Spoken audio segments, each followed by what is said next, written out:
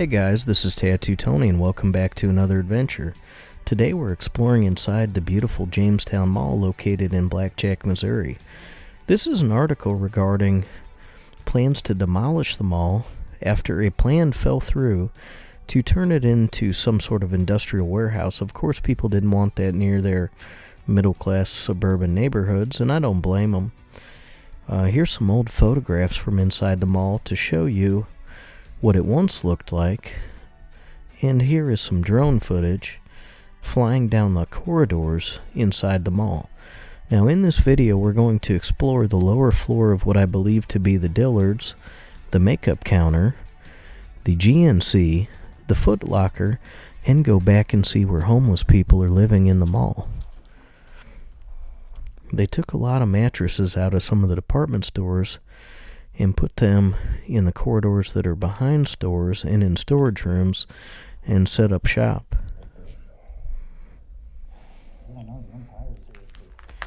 There's some old Christmas wrapping paper, maybe from a display, maybe from those little spots you go into in the mall where they wrap your Christmas presents for you. There's some leftover furniture in the department store and a couple broken display TVs.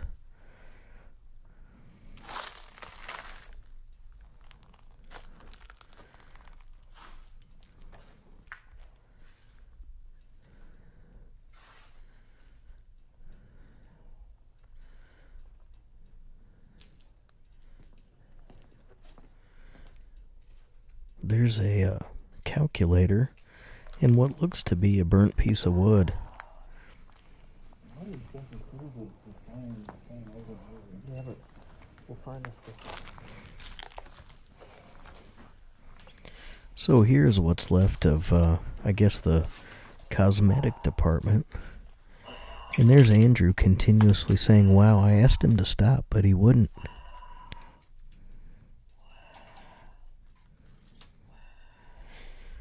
By the way, if you'd like Andrew to stop saying wow in my videos, go over to Old and Fad Exploration and leave him a comment. That looks like maybe the one beauty care product that's still left. That bottle in that last shot.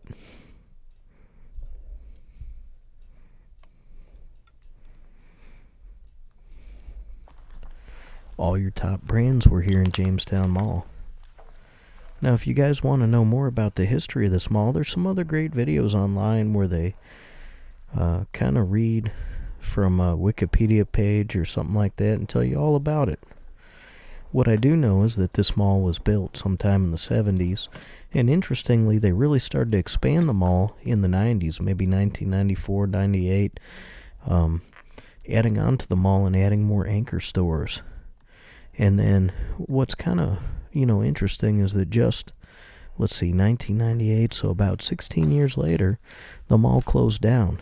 Now, I did work in this mall and sell cell phones at a cellular store, and even by 2001, 2002, I believe the mall was starting to decline. And the reason I say that is because rather than there being quite as many, chain mall stores, there are more and more independent stores moving in.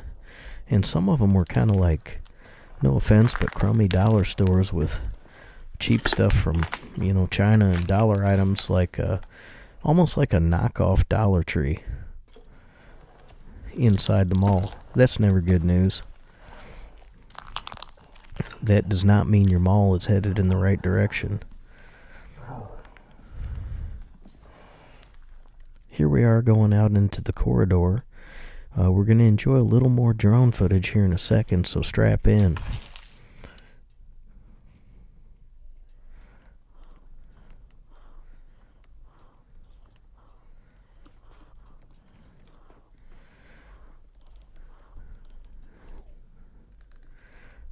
Remember, go over to Old and Fat Exploration. Ask him to start putting up videos.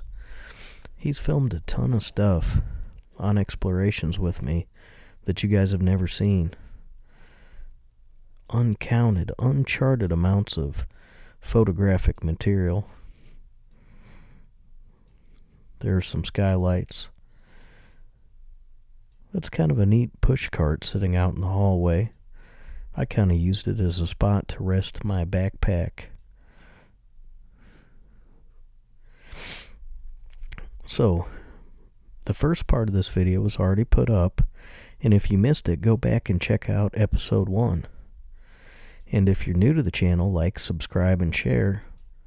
And also, remember to check out the other 400 videos we have up of abandoned places from some of the worst neighborhoods in the United States. And I don't mean that offensively, but some of the most dangerous and decaying and dilapidated places that you'd ever want to go. Here's a little interlude showing the floor. I do plan on this series being the most complete record of the state of the Jamestown Mall in St. Louis, Missouri, showing and documenting what it looked like, or looks like now, currently, probably right before it's demolished, I would imagine this summer.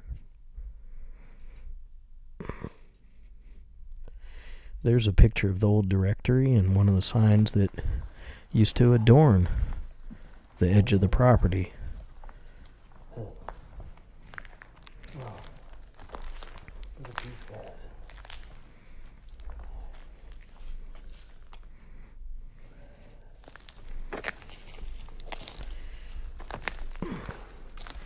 Look at all that, I don't know, what is that? It's, like a crust moss? A crustaceous moss. Growing all over the floor.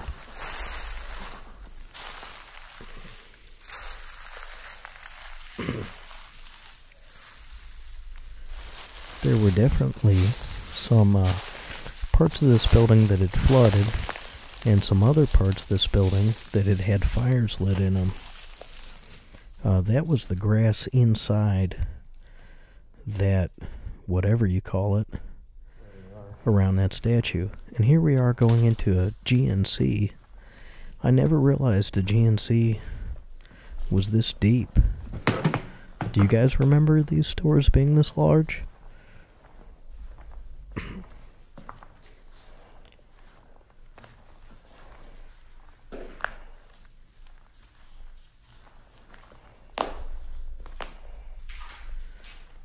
Here we are on our way to the back, and we're going to take a look at a couple of the places where homeless people were or are living. Employees only, guys. It's a good thing I work here.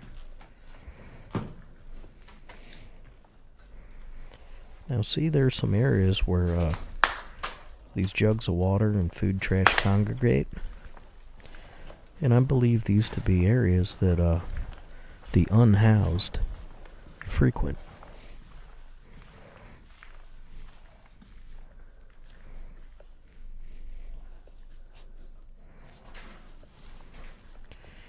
This little desk up here has some medication and some personal care items lined up, along with some sort of documentation or personal document in the Spanish language. That looked like it might be an asthma inhaler. And there somebody has flipped a mattress on its side, probably to keep it from getting wet or too dirty, so they can come back and sleep on it later. Here we are in the stock room behind the old Foot Locker.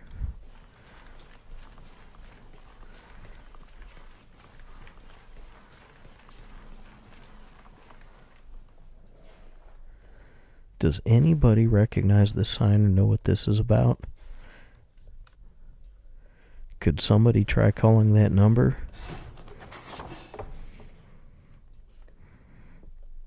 Is it still in service? Is it still InfoQuest?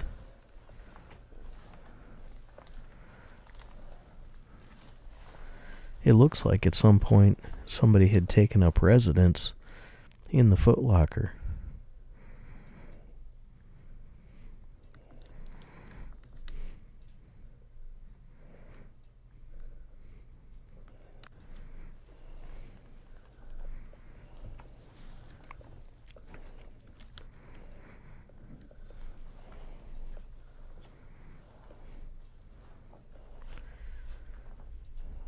that looks to be the sales counter, where they could ring you out for a $250 pair of Air Jordans, even though you're not that good at basketball.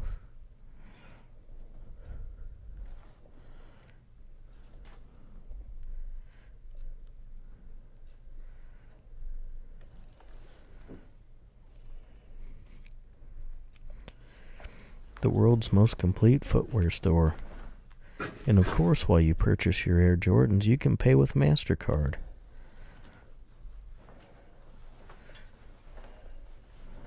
Since for most people, working minimum wage, a pair of tennis shoes might cost a week's paycheck, but it's well worth it. Money well spent. You can't believe how many abandoned buildings and homes I've found abandoned pairs of Air Jordans in, and I thought, man, somebody really paid good money for those. Why are there always Air Jordans laying around?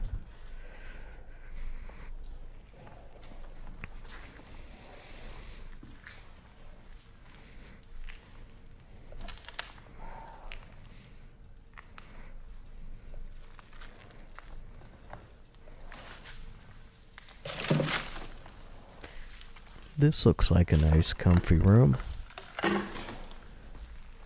It sure beats sleeping under an overpass.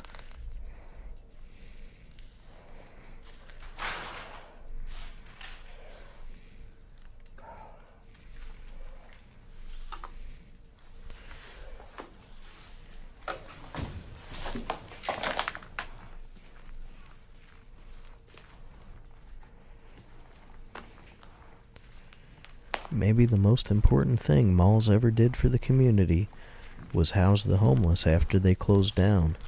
And the big box stores provided mattresses and sheets.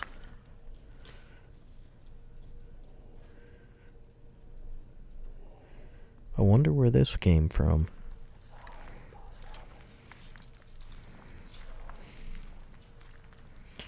You'll see that in the next video. That is the Holiday Post Office. Does anybody watching the video have any bad experiences sitting on Santa's lap?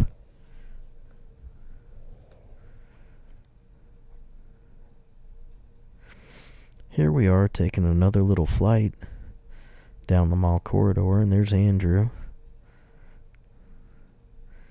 walking around filming and taking photographs.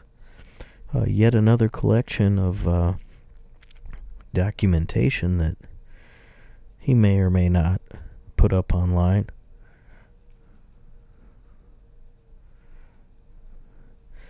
And there's a picture of the old food court. Towards the end of this mall's life, it no longer had your normal chain food venues. They started to get really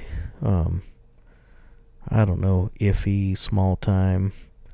I don't know. At the time I worked there, it still had your normal fare, your pretzel time, your Sbarros, China Express, stuff like that.